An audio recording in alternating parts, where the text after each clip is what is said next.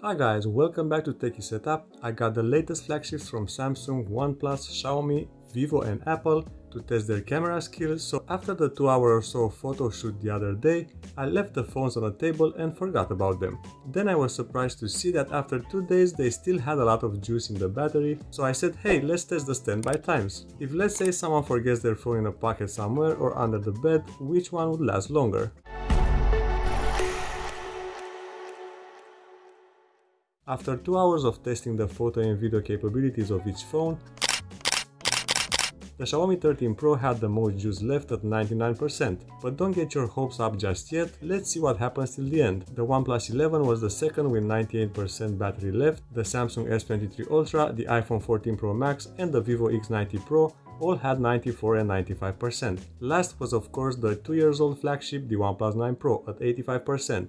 Mostly because of its smaller battery and more power-hungry chipset, but I'm inclined to believe it's also because of the poor software optimization. After another 2 days with Wi-Fi and always on active, also with the same accounts synced to all phones, the S23 Ultra had 67% battery left, the OnePlus 9 Pro had 42%, the Vivo X90 Pro 57%, the Xiaomi 13 Pro had 65%, the OnePlus 11 72% and the iPhone 14 Pro Max 76%. In the 4th day of standby, I found the phones to still have some battery left. The S23 Ultra had 40% left, the OnePlus 9 Pro had 18%, the Vivo X90 Pro 22%, the Xiaomi 13 Pro had 30% and the OnePlus 11 57%. The iPhone 14 Pro Max battery stood at 59%. Now you are starting to see which software is better optimized and is definitely not the Xiaomi's MIUI. In the 5th and last day of testing the battery standby times, the S23 Ultra had 23%, the OnePlus 9 Pro had 1%,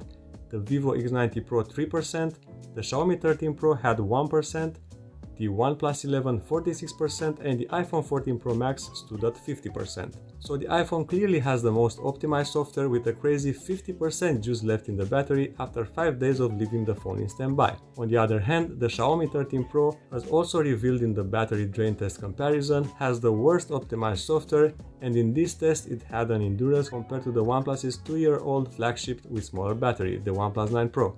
The Vivo X90 Pro is also not too far apart with its 3% left. The OnePlus 11's excellent software shows an endurance almost on par with the iPhone, at least when standby times are concerned. And least but not last, the Galaxy S23 Ultra has also some healthy 23% battery left in the 5th day, so this could also be a dependable phone. But for the full battery testing of these phones under load and also under some lighter usage, I will leave the links in the description and at the end of this video. Alright guys, this wraps up today's video, so if you found it useful, drop a like and subscribe for more content like this.